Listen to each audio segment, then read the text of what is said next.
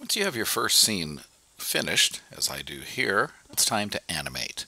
So I'm going to choose the first word by clicking on it using the selection tool. Then I'm going to move over here to the Effects and Presets window, and I'm going to click the triangle next to Animation Presets. And I'm going to scroll down to the one that says Text, and I'm going to click the triangle to open that up too. Now these are animation presets, and I want the word to come in, so I'm going to use an animate in. There's a variety of ones to try. I found one that I kind of like. You can experiment with different ones. I'm going to double click on this one. As soon as I double click, since I had the word need selected, it kind of disappears on me because it's already started the animation. So I'm going to go down here to the timeline, and if I drag along it, you can see that the word need kind of comes in a special way, and then it disappears where the word need disappears on my timeline.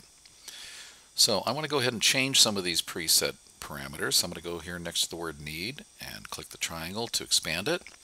Now I can see text is down here. If it's not expanded, make sure you click on the triangle to expand it. You should see an animate 1. This is the animation parameters. Expand that, and down here is the range that shows where the first keyframe and the last keyframe are at. So I'm going to go ahead and click this down, and now I can see the first keyframe is right here at the start of it. If it wasn't there, I could click and drag it right to the beginning. But over here I notice the last keyframe is way beyond where I want this to end.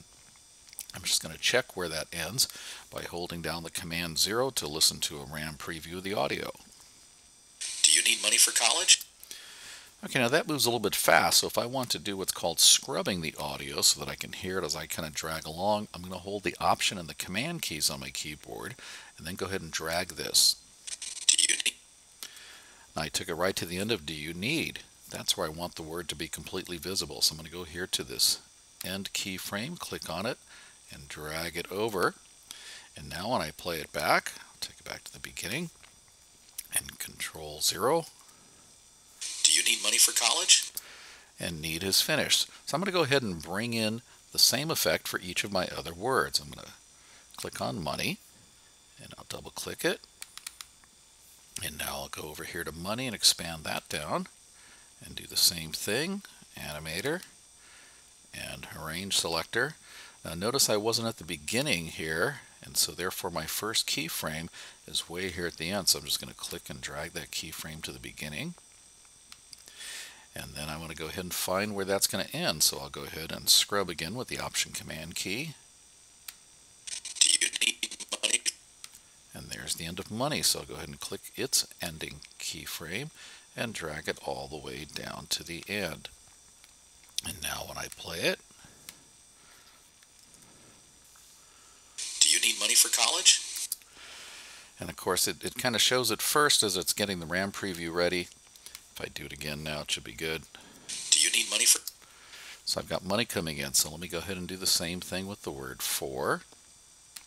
And again, I want to start it at the beginning to save myself moving that keyframe. So at the beginning, double click on the effect that I chose, the animate in. Go ahead and scrub it. Do you need money for? I'll go down here and expand for, and the animate and the range selector, and move that keyframe. And now I can select college and go up here to college. And even though I forgot to go ahead and drag this over, I'll go ahead and drag this over here to the beginning, and then I'll go ahead and scrub. Do you need money for college? And there's college right there, and I'll bring this down to the end. And now, if I preview all of this, it'll build it. Do you need money for college? Now, instead of me having all of them start at the same point, I'd like to add a little bit of variety. So I'm going to go back down here over to the first, actually the second one, money. So let's go to money. And what I want to do is I don't want the money to start coming in until that first letter in the word need is there. So there the N is kind of popped in. So I'm going to go ahead and slide the beginning of where money starts. And now I'll go over and right where that M has come in, I'm going to go ahead and slide the beginning of where the word for starts.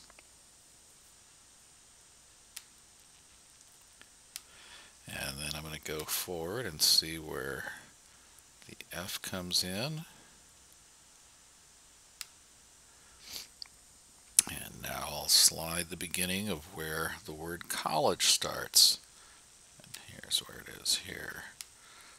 So it's kind of a subtle change, but you can see you can move the first keyframe where the action starts, and you can move the end keyframe where the action ends. And then you can look at it back. Do you need money for college?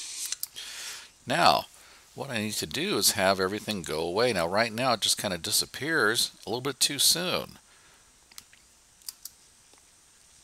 So I'm going to go ahead and just scrub this a little bit. College? Come to the... Okay, I think right about there is where I want it to disappear. So what I'm going to do is I'm going to go ahead and minimize all of these parameters. So now I can select each one of these, and I'll just hold Shift as I click through them. And now I can drag where this ends. I'll just bring it a little bit beyond where I've stopped, so there's a bit of overlap. And I'm going to go ahead and start the disappearance right about here. So I'll go back through, and now I'll choose a different parameter. So I'll go down here, and instead of animate in, I'll go ahead and choose something that's animate out. And let's see, I'm going to try the raining characters. Now I've got all of them selected, so if I double click it, it should add that to all of them, and it did. Now, let me just go ahead and change those parameters. So I've clicked on one, I still have them all selected. And let's see if I can go not animator 1, I now want to go to animator 2. So I'll click animator 2, scroll down here and range selector. And now I've got this out point way down, way far away. And where I want it to end is actually right. Let's see if I can move it over. Yeah, right about there. So now I can go down here and click on my out point and move it. And I'll scroll down, and I want to make sure that I change all of these, and I can kind of see it grayed out here, but I can't select it until I open Animator 2 and the range selector. And now I can move that one over.